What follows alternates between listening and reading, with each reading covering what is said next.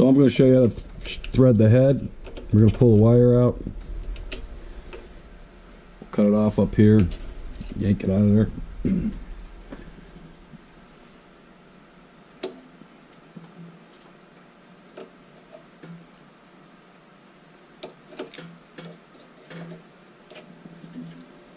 I'll put a little bend in it. That'll help get it through here. You get it through this part. Now on some stitcher heads, there's a knurled knob here. On this particular pedal, on this one, there's a screw. So if the screw's not adjusted properly, when you pull the wire down and let go of it, see the wire bent this way. So now I'm going to slowly turn the screw counterclockwise. What I'm trying to do is get the wire straight.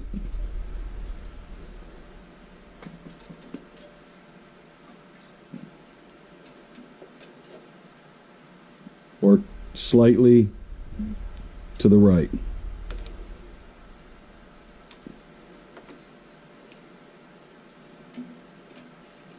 There we go.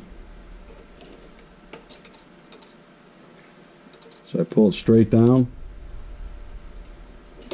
Oop. Let go of it. And the wire is bending slightly to the right.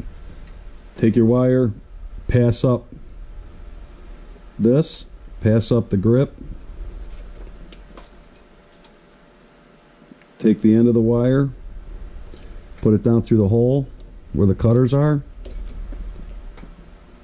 Pull out 6 inches or so. Open this up, push the wire back in there, and then your grip, push it back, open it up and let it in there. Make sure that this is on properly, and I could pull this piece of wire out. Now we'll test stitch, which I've already done with this head, quite a few.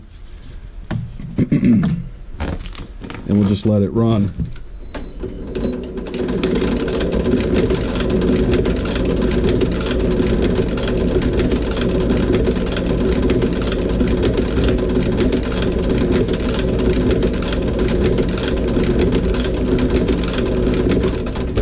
So I ran all these staples, never dropped one.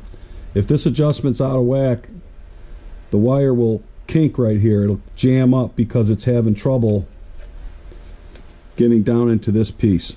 You know, it's crashing into it. So you want the wire to be bent just right to get down in there. Okay.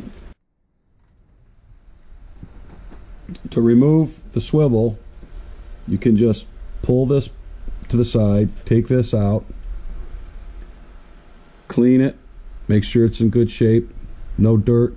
Especially make sure on these little magnets here and here there's no little pieces of wire or dirt built up. If there is, a good thing to use is a brass toothbrush or just a plain toothbrush and clean this off. Wipe this down real good, make sure it's good and clean. The hole in here, take a rag and a screwdriver and clean the hole out. Make sure that that's nice and clean. You get yourself some good machine oil, put 1 drop on there, wipe it around it, make sure it's good and lubricated. Also put a little lubricant on the ramp here. Make sure there's a little lubricant on the driver, this piece back here, because those two pieces rub against each other. Put it back together. Make sure that you can pull it and let it go, and it goes back in all by itself. It's natural, and it goes all the way in. If it's getting sticky, you have to determine what the problem is and correct it. Now, taking this part off, you rotate this, and there's a certain spot where this is notched, and it'll come off of this little pin. If you take this part off, same thing, you know, clean it, lubricate it. It can be installed incorrectly. With this down, the head will break. You'll blow up your head. So when you put this back on, make sure this says top on it, the word top. Make sure that's on top. Okay? And this is with your head up, with your head all the way up. Make sure that goes on correctly first. Then when you put this piece on, put it on there, rotate it. There, it popped in. I'll do that again for you. Make sure that's up. It's in the right spot. What we're trying to line up is that little cutout to pop over that little pin. There, popped in. Now it won't come apart. It locked itself on, but it still pivots real nice. Then put it back in your swivel. Make sure your swivel works. And that should be good to go. Daily lubrication.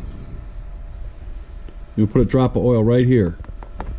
That will go down this groove, into this groove, and lubricate the head's part sliding up and down. There's another groove on this side. A drop of oil there. Put a drop of oil in this hole. That will lubricate both these pins.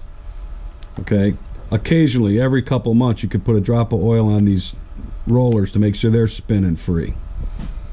Alright, now I'm going to move this to get this out of the way. Inside this front plate, there's a hole. You want to put a drop of oil back in there on that metal you see in there. A drop here and a drop there. That'll lubricate what's called the driver bar. By the grip, this is the grip. There's a hole here. You put a drop of oil in that hole. That'll lubricate the part that slides. Right here's a little groove. It's on an angle, slanted. Put a drop of oil in that. That will go down. In fact, here's on this particular head, there's a hole here. You can put oil in that. That'll lubricate the cutters, so that the little slicing cutters will work fine and keep cutting the wire with no problem. Over here, it's hard to see with the light, but there's a little ramp right here. Put a drop of oil on that.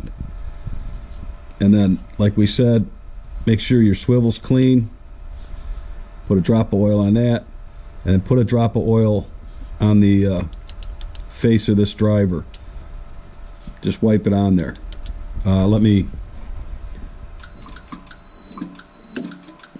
Yeah, right here. So you put a drop of oil right on that and just wipe it on there. Make sure that that's got lubrication. Also, occasionally, you want to do I'm sorry about the focus. The ramp on here. Right here. Put a little lubricant on there.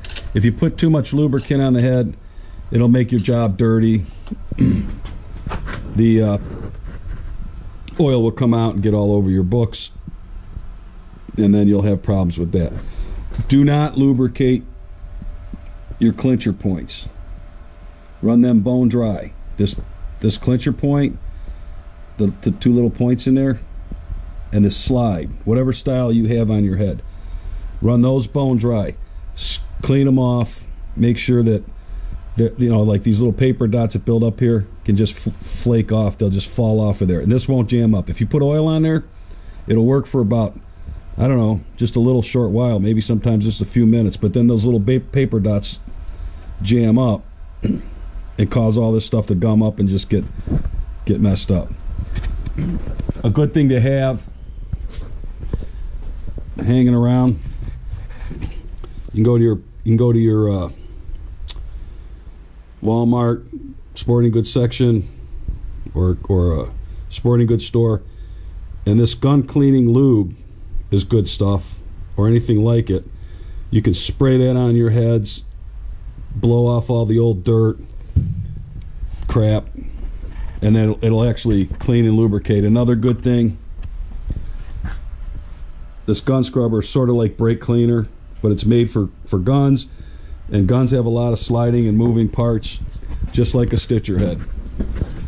I don't use the stuff a lot because I completely disassemble the heads, strip them down to little pieces parts, and then clean all the parts individually in the ultrasonic tank or solvent tank. But in a pinch, you know, you don't want to take your heads apart because you're working on your machines in the field. Maybe you just spray out the bad stuff, you know, let it dry, and then go back to running it and lubricate it. If I think of anything else, I'll let you know.